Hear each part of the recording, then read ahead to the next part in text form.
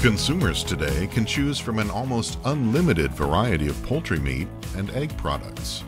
These products are abundant, nutritious, safe, and very affordable. Decades of scientific research have enabled the poultry industry to implement practices which allow the birds to thrive in a productive and comfortable environment. Consumers today are very curious about how their food is produced and want to know more about specific issues. One topic discussed often today is antibiotic use. USPOULTRY has invited two noted experts to help us understand the use of antibiotics in the poultry industry. Dr. Randy Singer and Dr. Chuck Hofacre will answer questions concerning current and future use of antibiotics in poultry. Hi, my name is Randy Singer. I'm an associate professor of epidemiology at the University of Minnesota. I'm a veterinarian and I have my PhD in epidemiology. The focus of my research program for the last 15 years has been really around foodborne pathogens and antimicrobial resistance and how to minimize risks to the animal populations, to the human populations, as well as in the environment. When I teach courses in infectious disease epidemiology to graduate students in veterinary medicine and in public health, we focus extensively on how we can create programs to reduce these disease risks to the animal populations and human populations. What we're going to talk about today with respect to antibiotic use. Antibiotics are a key part of a program to maintain the health of these animal populations. They have their potential risks, antibiotic resistance. And so what we're going to discuss today is how we try to minimize those risks from resistance developing in bacteria that affect the animals, as well as the bacteria that can be spread to people through food. Hi, I'm Chuck Hofacre. I'm a veterinarian and I've specialized in poultry medicine for the last 30 years. I'm a professor at the University of Georgia and I teach veterinarians the specialty of poultry veterinary medicine. Today we're going to visit this farm and talk about antibiotic use and antibiotic resistance in the poultry industry. One of the major tools that a poultry veterinarian and the poultry industry uses in their fight against diseases is to prevent the disease to come onto the farm in the first place. So before we go onto this farm and talk about antibiotic resistance and antibiotic use, we'll be putting on boots and coveralls and a hairnet so that we don't bring any diseases onto this farm. Why are antibiotics given to poultry? Maintaining the health of a population of chickens like this is no simple task. This is a complex living organism that really is treated as a single unit, this approach in population medicine. Antibiotics are a critical component of our toolbox on how to keep this population healthy, but they are definitely not the only or even the primary tool in our toolbox. Whether it's the veterinarian, the manager of this farm, the people who work on the farm, everyone is aware of the health status of this flock of chickens and will incorporate a whole variety of interventions to keep this population healthy, from vaccination protocols to management strategies, rodent control, vector control, a whole variety of ways in which we work to maintain the health of this population. But we know, just like any living organism, that they can get sick. So we are going to use those antibiotics to maintain the health, preventing them from getting sick in the first place, or should disease appear, that we can quickly respond with the appropriate antibiotic in order to eliminate that disease from spreading rapidly through this population. Well, to understand why we use antibiotics in poultry, we have to understand that a large portion of what we do as poultry veterinarians is prevent disease. And the poultry producers, that's their goal, is to prevent disease. So if we look at this house of chickens, there's 25,000 chickens in this house. It's very similar to a city of 25,000 people. This farm is owned by a family farmer. He runs this farm and it's his family's business. To be successful, he's going to have to do a good job in the husbandry or the animal care. So the environment inside of these houses is very, very good. The chickens don't have to worry about a hawk flying over and attacking them or a fox coming and getting them. They're in a safe, clean environment where they have food and water whenever they want to eat, whenever they want to drink. The air is fresh and clean. So the environment is actually much better than it would be if they were in the old days outdoors. 30 years ago when I started as a veterinarian, there were still a lot of turkeys that were raised outside. And those turkeys had a lot more diseases and got sick a lot more that were outside than the turkeys that are raised indoors. And that's the reason that there's not much turkey raising that's outdoors any longer in the United States. How are antibiotics provided to poultry? When a flock of chickens become sick, or individuals within the flock become sick, we can't chase around trying to catch that one individual or those individuals that are sick. In fact, that would cause more stress. One of the things we know, just as with us, when you are sick, you don't want to eat, but you'll continue to drink water or continue to drink.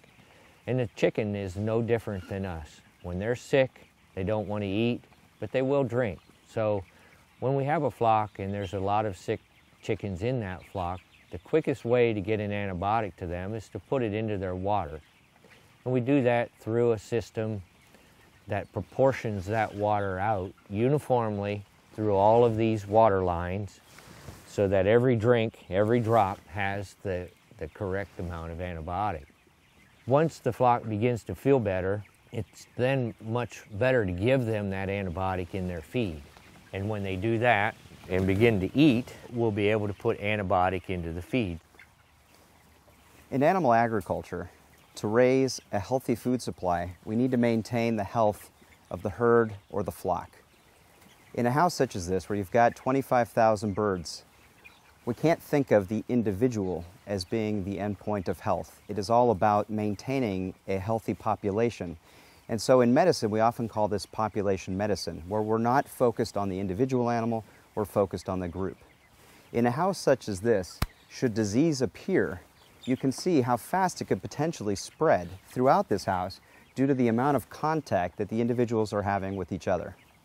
And because of that, we need to be able to use an antibiotic quickly that will treat this entire flock in order to prevent the spread of this disease. And because of that, then there's several ways in which antibiotics do get used in a population, and these follow the approved labels from the FDA. One is obviously going to be disease treatment, where you're treating the sick individual. The second would be disease control, where an individual could be exposed but yet not showing clinical signs. A third would be the disease prevention label, where you are trying to prevent the disease from spreading perhaps to another house on the farm.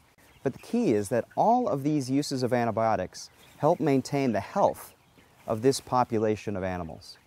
How is the decision made to treat with antibiotics? A chicken will show quite a few different signs if they have become sick. For example, there'll be swelling around their eyes, or there may be a nasal discharge, or they'll have a cough. And whenever they do get sick, then the farmer who has been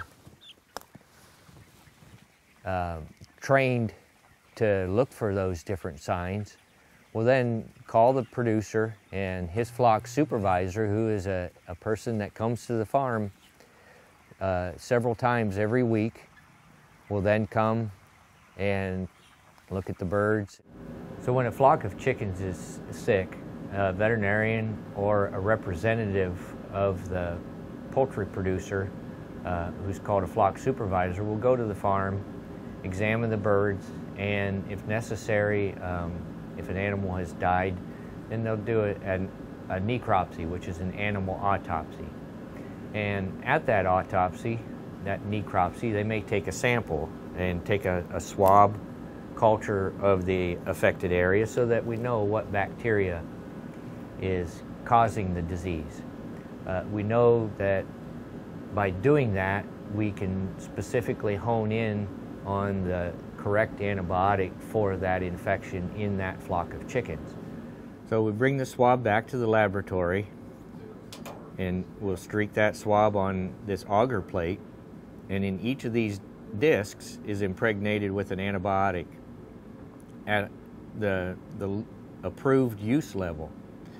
And if the bacteria that's causing the infection in the chickens is susceptible to that antibiotic, it'll create this zone of inhibition, or it'll keep the bacteria from growing in that area where the antibiotic is permeating out into the auger. And that's how we know which antibiotic to choose that's the most appropriate for preventing any further disease. All of the antibiotics approved for use in the United States require information on the length of time that you can use that antibiotic, and then you have to stop before the birds can go to the processing plant. And that's called the withdrawal time. That's the length of time so that we don't have any antibiotic residue in the meat. So when you buy chicken in the grocery store, you can be assured that there is no antibiotic in that meat, even if there might have been an illness in that flock. How does antibiotic use in poultry affect antibiotic resistance in foodborne pathogens? There is often a misconception that eliminating antibiotic uses will eliminate antibiotic resistance. And for many reasons, this is completely untrue. Antibiotic resistance has been around for eons. It exists independently of anything that humans have done, for instance, creating antibiotics. It occurs naturally in the environment. The addition of antibiotics produced by humans and then used in medicine, both veterinary medicine and human health, has resulted perhaps in a greater diversity of resistance and higher levels of it. But simply taking the antibiotic away will not eliminate resistance. There are many factors other than antibiotics that have the potential to select for these bacterial populations that are resistant to the antibiotics. Some poultry flocks are raised without the use of antibiotics. If any of these flocks get sick, are they treated with antibiotics? We do know that about 20% of the flocks that are placed for antibiotic-free will have an intestinal disease. Those birds are treated with an antibiotic to stop the disease and to help them feel better. In those situations, the poultry company then must, by law, market those chickens in the traditional market. They can't go into the antibiotic-free market once they've been treated with an antibiotic. What is the difference in medically important and non-medically important antibiotics? The term medically important or critically important when referring to an antibiotic, it's a commonly used term, but often a misunderstood term. When we talk about medically important, what we're trying to do is categorize antibiotics into their importance to human health. So organizations such as the World Health Organization or the Food and Drug Administration have tried to categorize these antibiotics that are used in animals based on their importance to treating severe illness in humans. This categorization scheme is intended to try to restrict uses of those antibiotics that are critically important for application in animal populations. What we would like to see then is that most of the antibiotics being used in animal agriculture are those that would not be as critical, as medically important to human health. The challenge becomes when we try to initiate a policy or a plan for treating disease. Often the antibiotics that are most effective at treating disease, whether they be in animals or in humans, are those compounds, those antibiotics that we would call medically important. Now in the United States, we use a science-based approach to decide on which antibiotics to approve and what those risks might be to human health. For example, in 2006, the Food and Drug Administration, Center for Veterinary Medicine, withdrew an approved drug for use in poultry, a class known as the fluoroquinolones. The human analog in that class would be ciprofloxacin, commonly referred to as Cipro.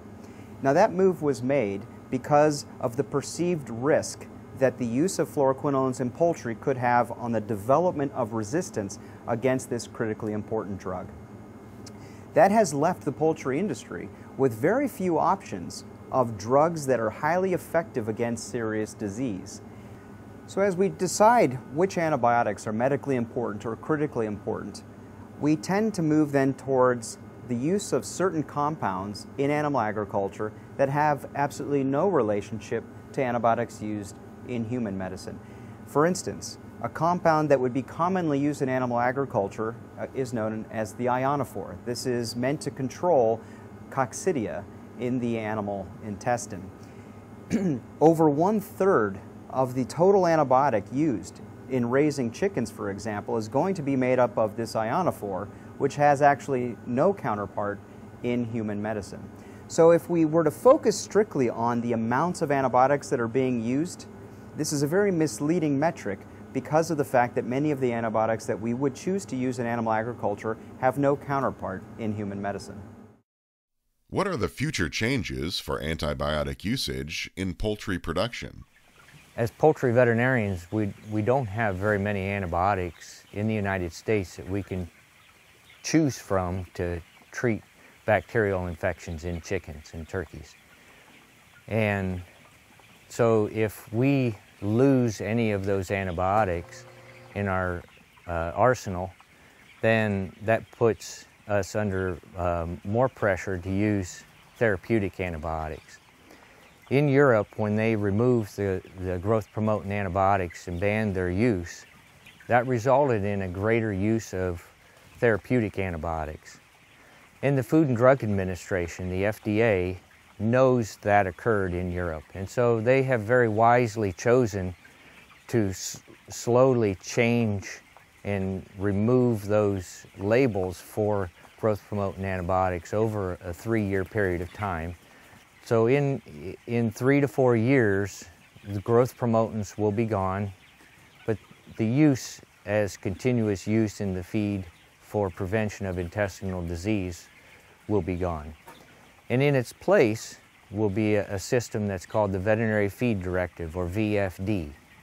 That's where a veterinarian will write a prescription called a VFD, and the producer company can then add the antibiotic into the feed at a particular dosage for a particular period of time. That will result in a greater amount of veterinary oversight and veterinary involvement in the use of antibiotics in feed in the United States. In closing, we've explored how antibiotics are used in poultry production, some of the decision-making process involved with selecting the appropriate antibiotic, and some of the challenges we face going forward in poultry production, especially as antibiotic usage practices change. I hope this presentation was useful, and if you have any further questions on this topic, please contact the US Poultry and Egg Association. Thank you. This video was brought to you by US Poultry and Egg Association. Funding for this video was provided by the International Poultry Expo. Please support our exhibitors.